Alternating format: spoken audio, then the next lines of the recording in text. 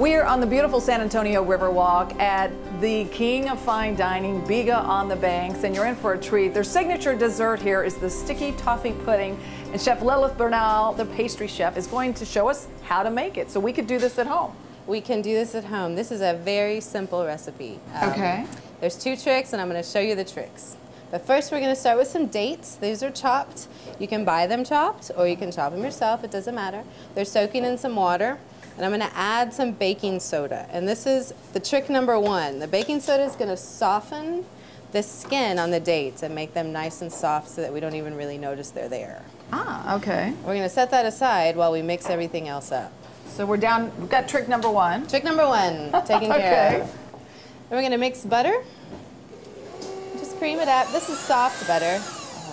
Add in some brown sugar. Just go ahead and dump the brown sugar in and let that mix up. We use blackstrap molasses. But you don't have to use blackstrap molasses. The only difference will be your finished product will be a little lighter in color. So it doesn't affect the flavor if you use a different... It's, I guess, a personal choice. If you like that real dark molasses flavor, then I would use the darker.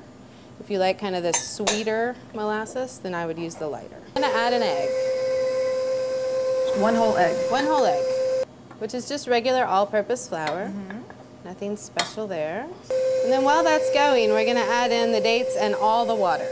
All right. We're not gonna worry about straining them or anything like that. So they're now nice and soft. Right, and that skin, which can be a little tough, is just gonna barely even be there. The soda kind of almost dissolves it. Just breaks it down. Yep. And there we go. That's our finished batter right there. All right. Now to bake them, this is our big secret. Okay, secret number 2. Secret number and 2 it's a biggie. coming up. Now we bake them in these little aluminum cups. You can bake them in any ramekin. It can be glass, ceramic, it doesn't matter. And I use a scoop because we do many hundreds at a time, but you can just use a big spoon. That would also work. Okay. Here's the secret. We're gonna steam them. Now, when Bruce's mom used to make these, she steamed them on the stovetop in a big kettle that she had to keep adding water, but we don't have to do all that. We just want to steam them just like this. We're going to make sure we have a really good seal around the edge of our foil. So you're making your own little airtight container. Making a little steam bath. Yeah. Yep. Seal's very important. If the seal's not there, they will not steam. All right, so be sure and you then we're just going to pop it in the oven. All right. And how long does it stay in the oven? The big ones, these take about 35 minutes. Okay. This is our finished product. Now you want to be careful when you're opening it up because it's going to have some steam, and so you don't want to get a face full there. Instant facial. Right. And this is the sticky, and you see it's nice and firm. It's completely baked up.